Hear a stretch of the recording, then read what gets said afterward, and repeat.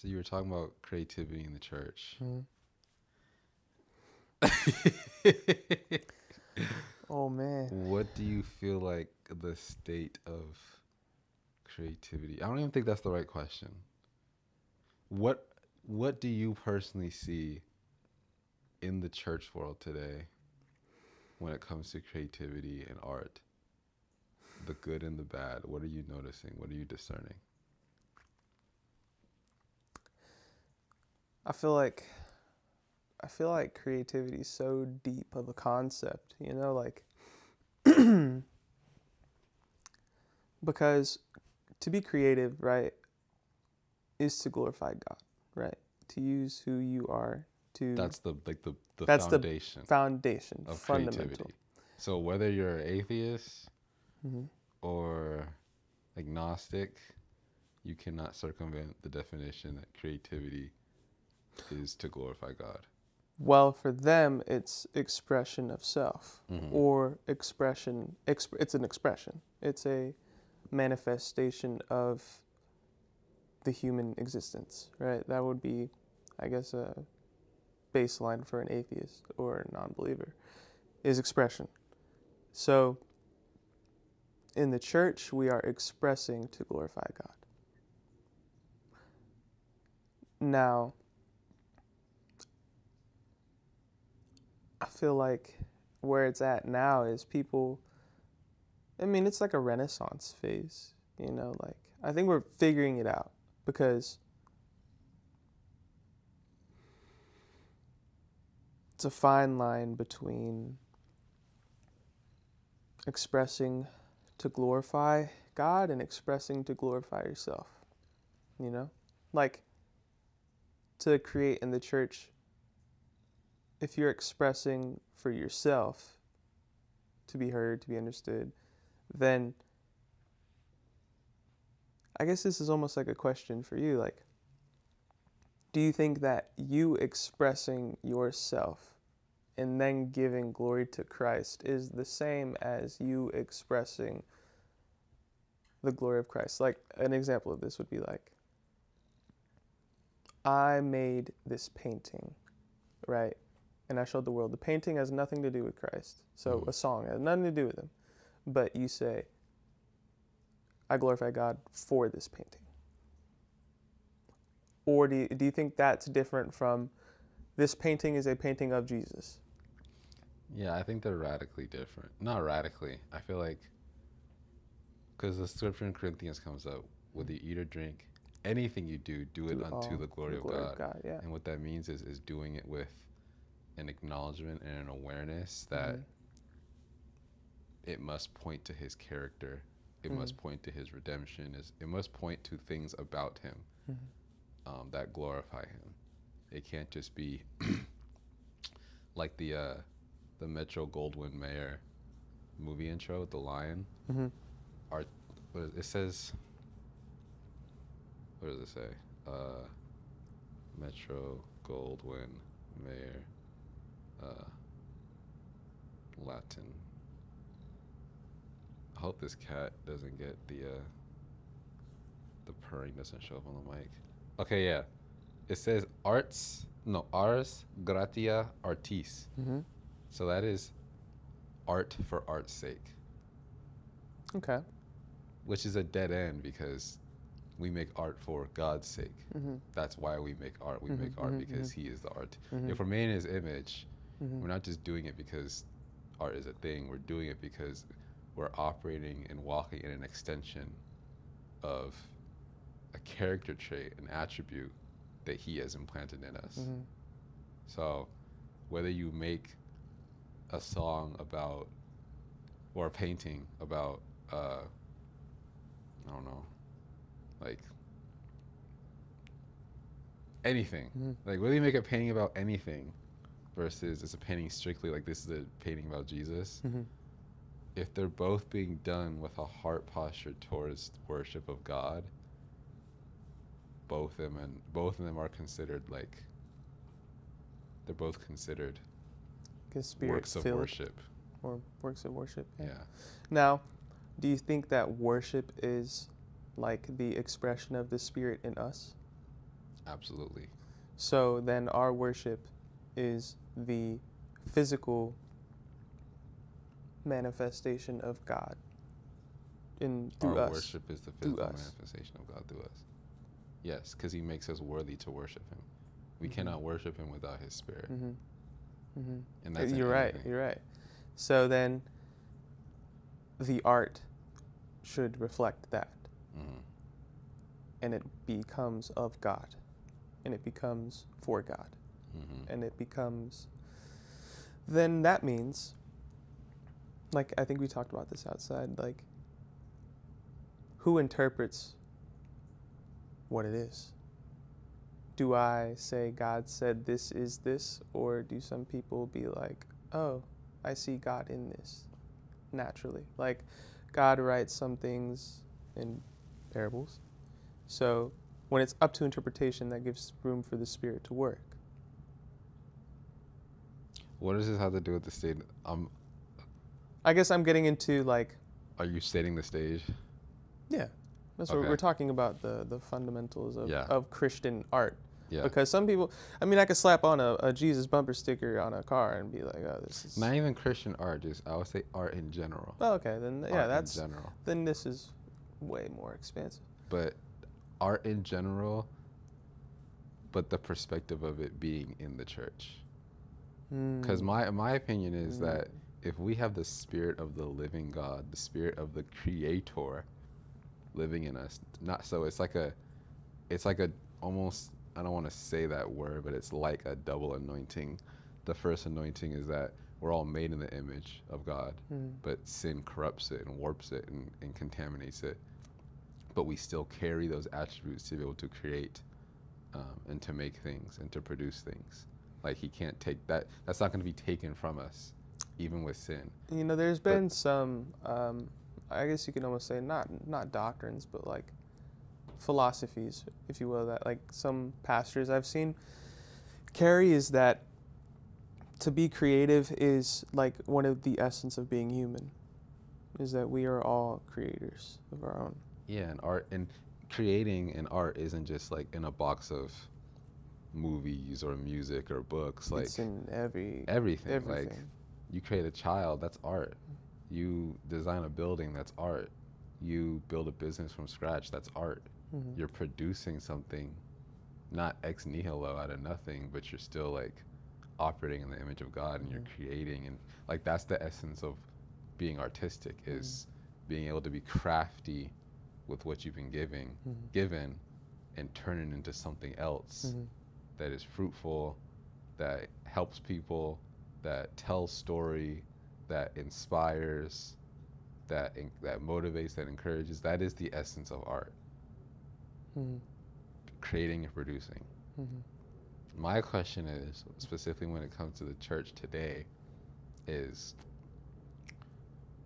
are we creating, like what are we creating and producing for? And what's the intention behind our creating and producing? That's what I really want to see. Like, what do you think? What are you seeing in the church today?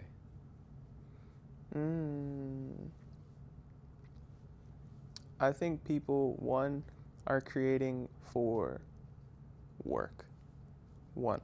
Work as in like that's their job. Themselves? Yeah. To work it. That's to be a rapper, to be a painter, to be a clothing designer. Which is not inherently bad. No, but it can distort the art.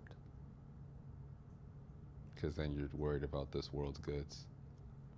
That, and it dilutes art. Being a lover of money. Not just that, but you're focused on the reception, and you're focused on, it's not purely creating to create. So do you feel like focusing on the result yes of the art, focusing on the result of the art, actually destroys the creative process or taints it? Personally, yes. Why do you think that? Because I think that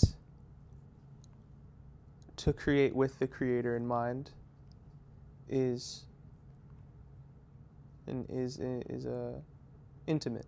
It's an intimate process that if you allow your perspective or your idea of others into that intimacy, then you're no longer just you and God. Your focus is elsewhere, which can dilute or I guess almost hijack like the download that you're getting. You know, like when I record, bro, when it's pure, it's just like me and God, man. Nothing, time and space go away. It's just I'm in this infinite sea of anything, and it's like the holy twilight zone. I love it, bro. No place like it. But I know if it's wrong, if I'm thinking of the results, and it takes away from being present in that space. I can see that. I struggle with that at times, where I'll be thinking about the end goal of the film in terms of like screenings and where it's going to be marketed and the festivals and the views, and it's like I think about the end goal, like who's it going to touch and everything, but like you said, if I'm forgetting to be very intentional in the process, like how people say love the process, if we fail to love the process, in my opinion, I feel like that's also like a dishonoring to the Lord, because the Lord is in the process. He not only sanctified, like we have to enjoy with grown folk joy, you know, the process of being sanctified, for example, and he's completing the work and gonna fulfill it in us until the day of Jesus Christ. We're his magnum opus, we're his art piece. Yes. And he is so intimate with crafting us and molding us and turning us into something beautiful. Like we're his prized possession, we're his art piece. But it's not just art to him. It's like you said, it's intentional, it's tangible, it's relational. The only other perspective that I think is God instructed Noah to build an ark. Art. Which is different than me like Noah didn't make the ark for God out of his own desire. He had to be instructed. So I guess it's multiple lanes. God can instruct you to create because he gives you a vision. Without a vision, the lack of vision, people perish. So God can give you a vision of art, which the result is only the completion of that art, not necessarily what God does with it. No one believed there would even be rain.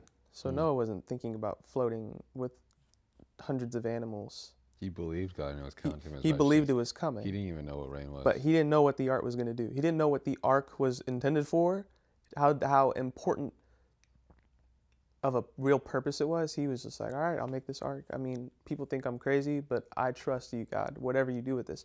So that is, I guess, inherently different than me creating from my heart, because there's a crying out and then there's a pouring in. Crying out is a different form of art because you're expressing what has been building up or it's been inside of you, and then an outpouring of God is what God gives you to go out.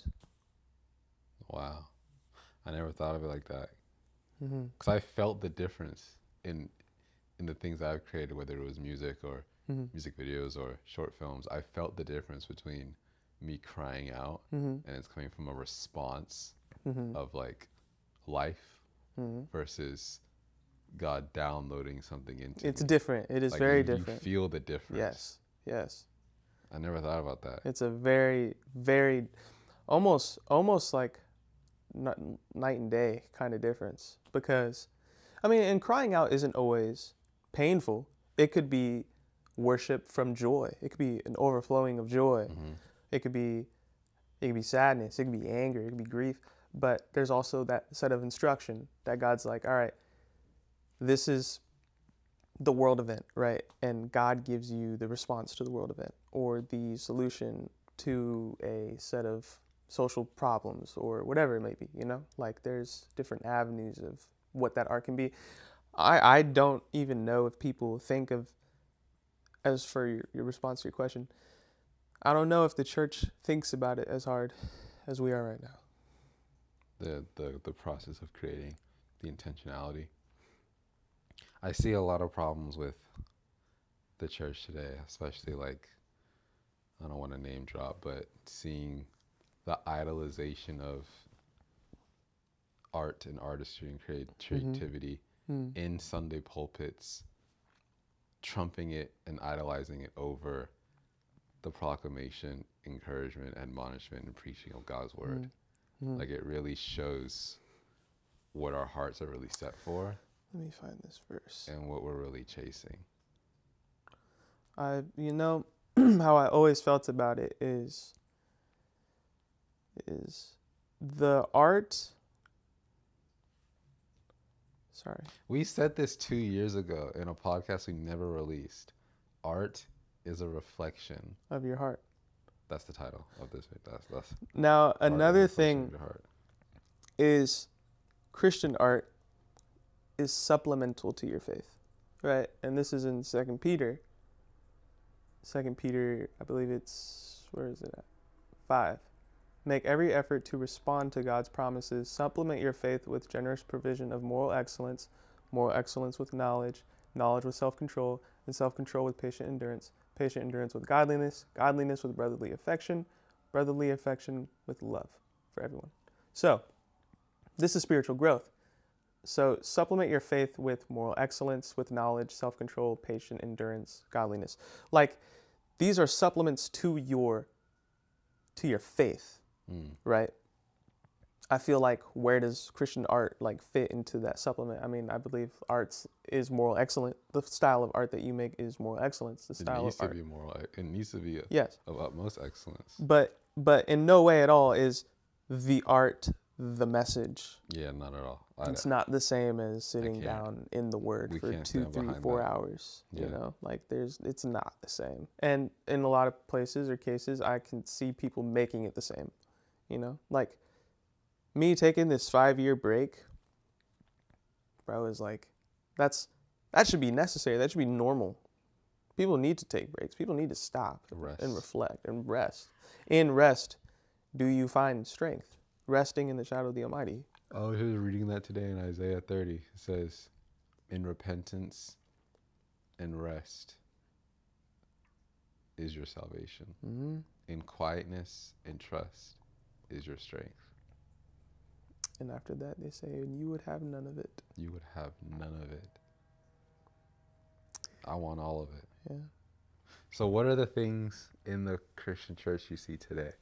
And don't be afraid to call things out. I just think that are like, that grieve you though. Like, what are things that you're seeing being practiced in the church today when it comes to creativity and art that is grieving you, where you see it's actually pulling people away from? So what I think is the disconnect between the art and reality.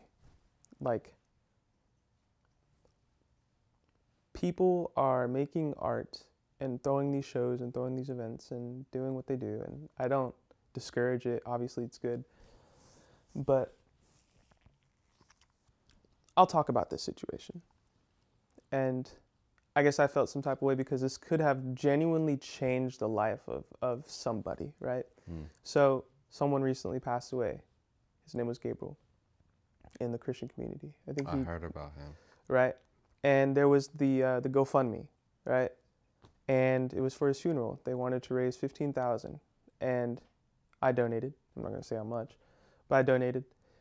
And I checked the next couple of days, and I think only a third of that was raised out of 250 donations, right? And I'm like, bro, this is a brother, that was well known across the board. 15 people to donate $1,000 would have done it. Mm-hmm. I could say probably 15 different people who could have done that. Not to say oh, shame on them for not sharing, but the power of what we are set out to do is to change the world, and how to translate.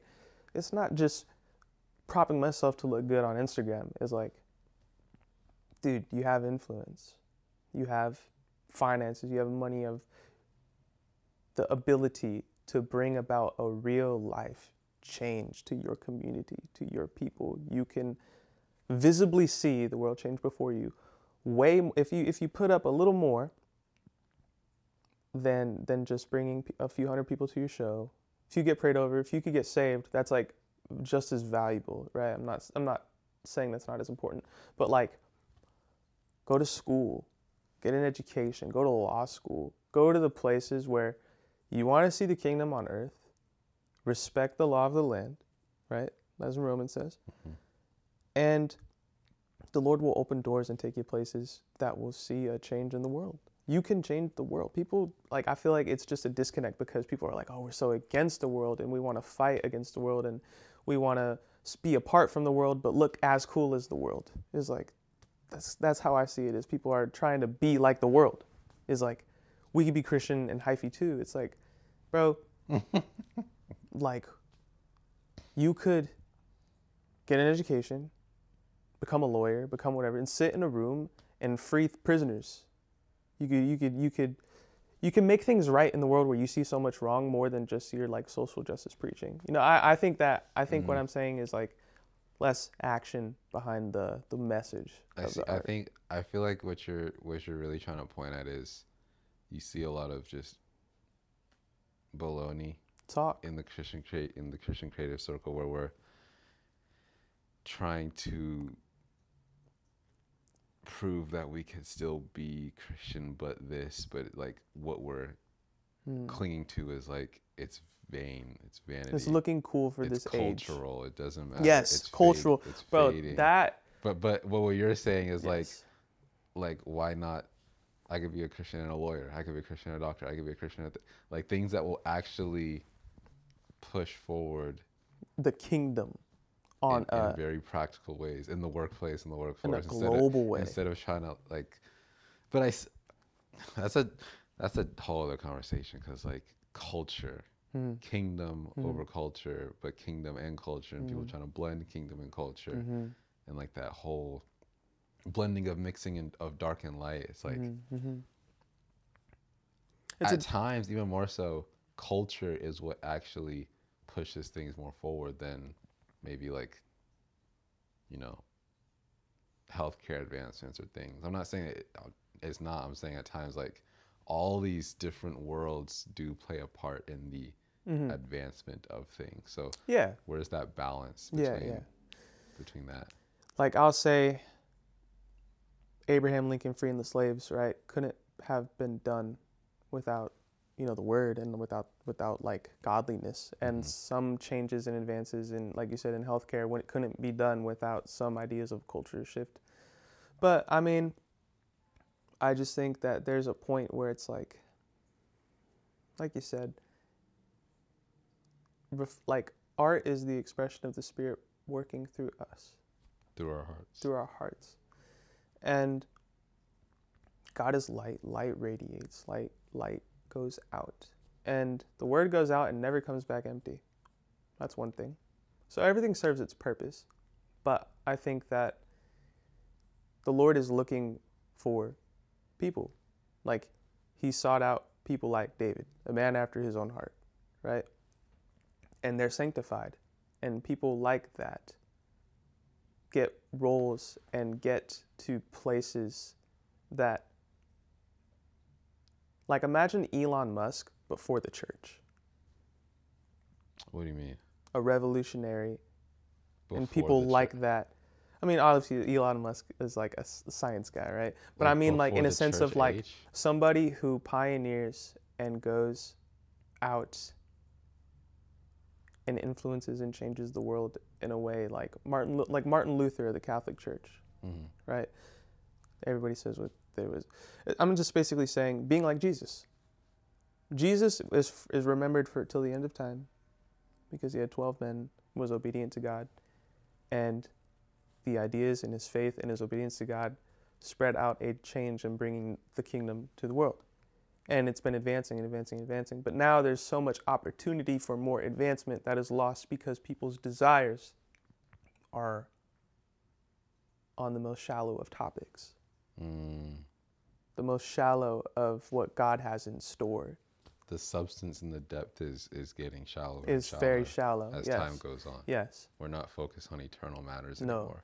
No, We're no. focused on The culture of we're now. kingdom, but we're also The culture of now. yeah. But it's just like, do you That's understand? already faded in the past. The culture of Christ is forever. Ever. And Forever. but how does that even like change your perspective to rest in peace in him? Eternal rest. What does that feel like? What So is that? it just comes down to we're trying to be so much like the world still. The idols of the world are still in our heart, and they need to be purged so that we can truly create and produce and make from a pure Because this is how it pure should be. place. This is how it should be. They're responding to the world.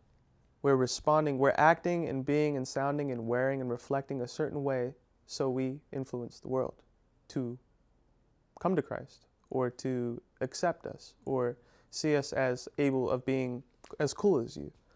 But we should step outside of time, outside of culture at all, and see for cultures ahead and cultures behind. What does God have for us to create that is timeless in and of itself? Like, the ages pass. I'm already dead. There's 100 years if Christ doesn't return, 1,000 years before me, and 1,000 years after me. What is my current age? It is what it is. When you step outside of time, when you step outside of your culture, when you understand, that's why I love history, is because you see throughout history all the different shifts of culture, of art, of expression. And it's like, where is the God culture, right? It's just like step to that place where you're outside of it.